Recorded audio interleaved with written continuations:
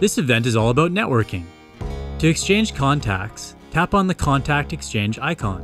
Ask the contact's PIN code, type it in, and you're all set.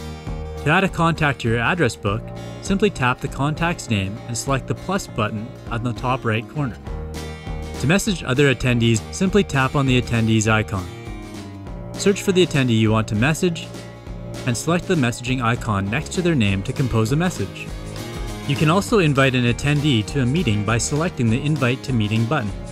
Just give your meeting a title, specify the location, and select the start and end time. If you want to invite another attendee, just tap the Add Attendee button and select an attendee.